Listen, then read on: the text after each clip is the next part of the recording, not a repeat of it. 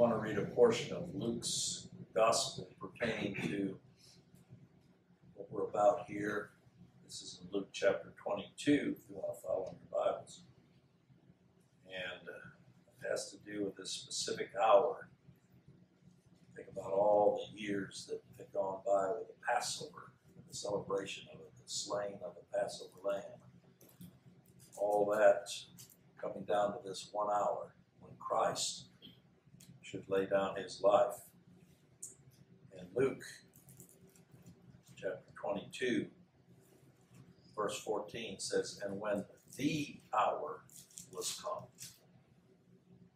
we know that it was according to the fullness of the times that God sent forth his Son, but down to this 1 hour, every detail purposed. He was to be the lamb slain on the Passover, and that's what was approaching here.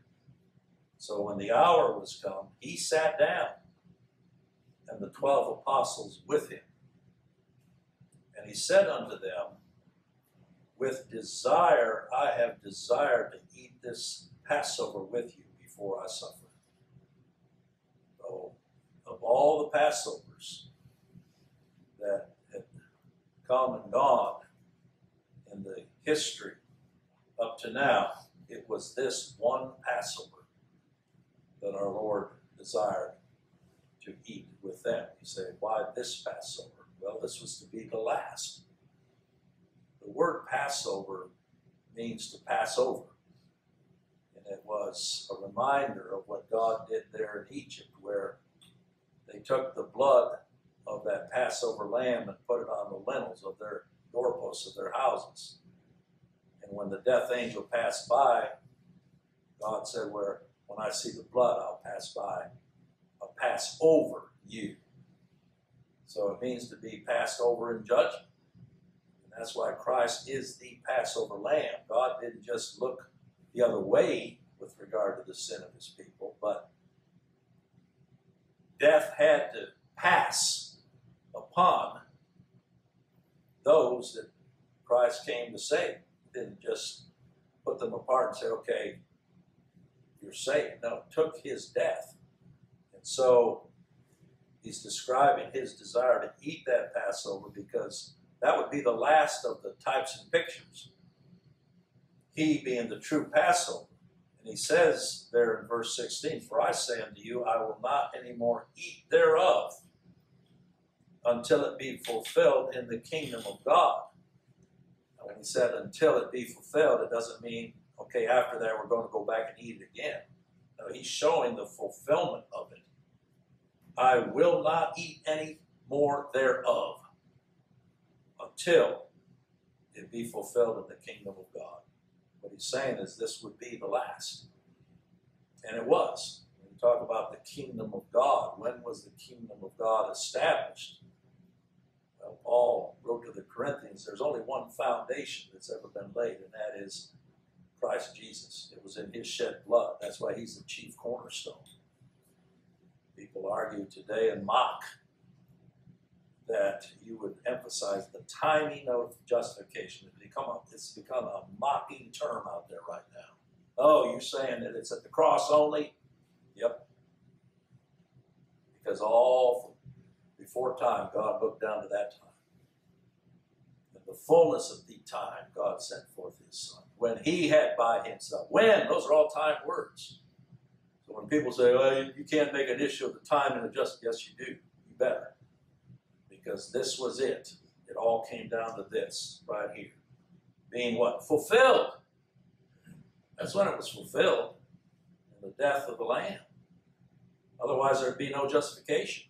There'd be no reconciliation. There'd be no salvation. I dare say if the Spirit has ever opened your eyes to Christ, that's where he's caused you to look. You're not looking back before time and trying to see if your name's written in the Lamb's Book of Life. And you're certainly not looking to your faith at the moment when you believe, oh, well, that's when I was justified. No. If the Lord caused you to know of Christ, your eyes were open. The Spirit always draws eyes of sinners to the Lord Jesus Christ and his death. That's the gospel. That's the faith once delivered unto the saints. It's always in connection with Christ and his finished work. That's what's vital about what we're doing right here. If it's not that vital, then go ahead and put the cup down and throw the bread away. Just sit there and look into space. Because that's about all the hope you would have. Nothing. But if we hold this in our hand, these elements, it's because of who it has to do with. It has to do with his body, unleavened, without sin, but it has to do with his shed blood, represented here in this cup. That's all our salvation. When we partake, it's not in this bread or this cup, but it's in who it represents. So it says there, he took the cup and gave thanks and said, take this and divide it among yourselves. For I say unto you, I will not drink of the fruit of the vine until the kingdom of God shall come.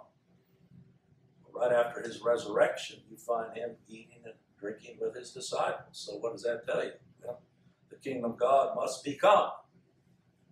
And it is. Why? Because it came in his death and his resurrection. The proof that God had, by his death, justified his people was in that he raised him from the grave.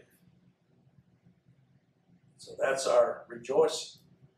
And then he took the bread and gave thanks and brake it and gave unto them, saying, this is my body, which is given for you. This do in remembrance of me.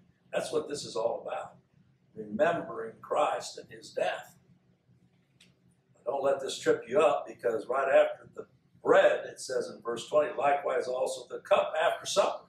So wait a minute, did he pass it twice? Yeah, the one time he passed it and they drank, that was as the Passover cup. It was still the Passover cup.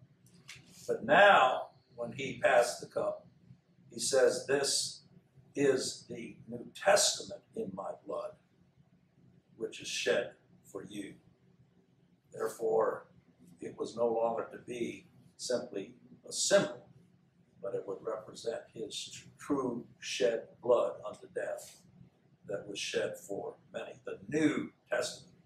You've got an Old Testament and a New. A testament is a will. The names of those in the Testament are named, just like we saw with the names on the high priest's shoulders and breastplate. Specific names for whom Christ paid the debt. And he says, which is shed for you, shed for those that the Father had given him. So as we partake, that's what we're remembering. It's a memorial. Every time we partake of the Lord's table, it's a memorial service, remembering him. But you can't remember someone you've never known.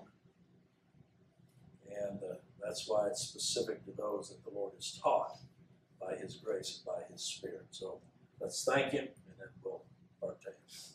Gracious Father, how precious is your word as it sets Christ forth.